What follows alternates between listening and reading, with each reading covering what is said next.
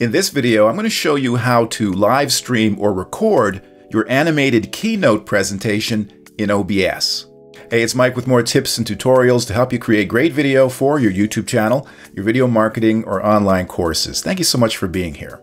You know, as well as being presentation software, Apple Keynote is a powerful, easy to use graphics and animation program that you can use to make all kinds of videos. But Keynote has one big gotcha. When you play a Keynote slideshow, it takes over your Mac's entire graphics system, including any external monitors you have connected to your Mac, which makes Keynote difficult to use in live streaming software like OBS, where typically you have one monitor for the OBS interface and a second monitor for your slideshow. But you can't do that if you plan on playing your Keynote slideshow in your OBS live stream or recording, which is a shame because what makes Keynote such a great video creation tool are its animations and transitions. Well, all is not lost. I'm going to show you a way to play your Keynote slideshow with its animations and transitions in your OBS live stream or recording. Let's jump in.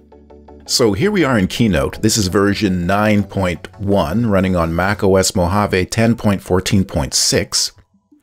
And I have this slideshow that I want to use in my OBS live stream or recording. I'm just going to go up to the top bar here and press the play button to play the slideshow so you can see what's going on. I'll move through my slideshow using the forward arrow key. And as you can see, I have several animations and transitions, including Magic Move. Now, to play this dynamic Keynote slideshow in OBS, without Keynote hijacking my entire graphics system in the process, I'm going to export this slideshow as HTML. So I'm just going to exit out of this by hitting Escape. Now, exporting as HTML may sound like an odd choice, but stick with me. All will be revealed. Now, before I export my Keynote slideshow as HTML, I'm just going to go up to the far right of the top menu here and select the Document button.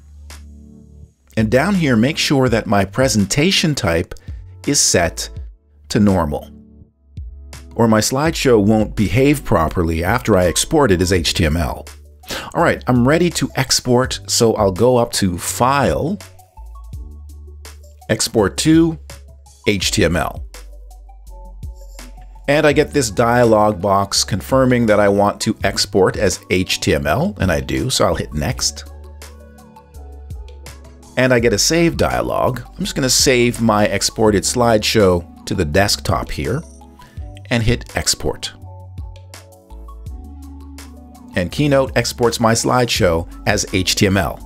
All right, now I'll go find my exported slideshow, and it's right here in this folder, which is labeled with the name of my Keynote project. If we go into this folder, you'll see we have two items.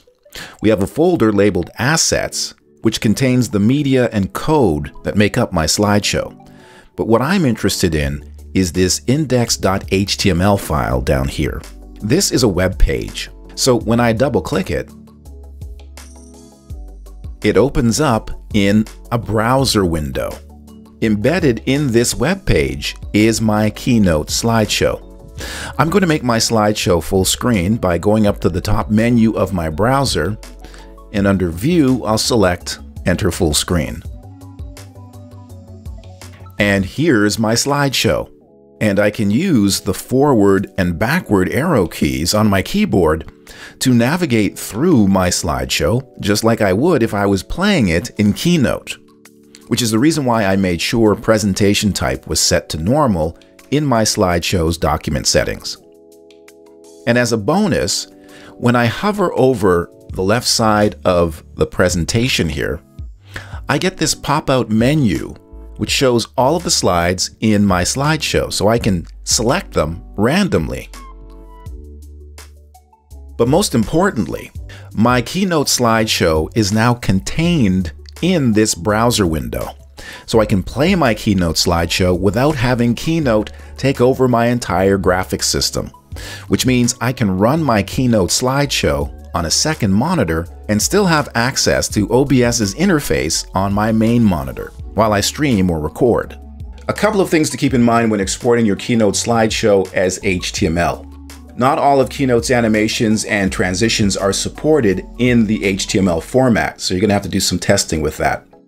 And you may lose a little bit of image quality versus playing your slideshow directly out of Keynote.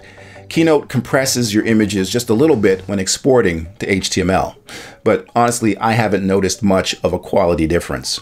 All right. Now that my Keynote slideshow has been exported as HTML and is ready to go, I'm going to hop on over to OBS and show you how to use a Keynote slideshow in your OBS live stream or recording. All right, here we are in Open Broadcaster Software, or OBS for Mac. This is version 23.2.1, again running on Mac OS Mojave 10.14.6 for your reference. And I'm going to build a basic scene here in OBS that includes my webcam and my Keynote slideshow. So down here, I created a scene in the Scenes panel called Tutorial Mode, and this is the scene we're going to build for the demo. So the first thing I'm going to do is add a source to this scene by clicking the plus button here in the Sources panel. And because I'm adding my webcam, I'm going to add a video capture device source.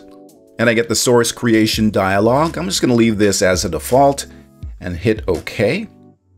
And now from the properties for video capture panel, I'm going to go down to the device. And from the list, I'm going to select my HD Pro Webcam C920. And up pops the preview in the properties panel. I'm going to leave the defaults as is and just hit OK. And I'm going to just move myself down to the corner here on the canvas. And I'm going to size myself down a bit there. Great. Okay, now I'm going to add my Keynote slideshow as a source in this tutorial mode scene. So I'll go back down to the Sources panel and hit the plus button. And because I'm adding my monitor, which is a display, I'm going to add a display capture source. Select that. I'm going to leave the defaults as is for now. And then up comes the properties for my display capture. And right now it's showing display 0 in the canvas, and that's my main monitor. So I'm going to select from this menu and select display 1, which is my external monitor, which has my Keynote presentation on it. I'm also going to uncheck show cursor just to hide my cursor on that second monitor and hit OK. Okay, so this is the basic arrangement. I'm just going to have this selected display capture and just move it down underneath my webcam by clicking the down arrow. And here I am. Okay, so now I'm just going to hop over to my second display and put my Keynote slideshow, which is in the browser window, into full screen.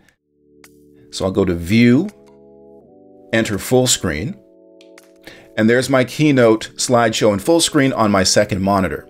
So now I'm just going to start a recording and step through my presentation and all my animations and builds and see how it works out. So I'll go down here and select Start Recording. And we're recording. So then I'm going to go back over to my second monitor and just step through my slideshow. And so we have the animation here, and these builds and magic move all seem to be working.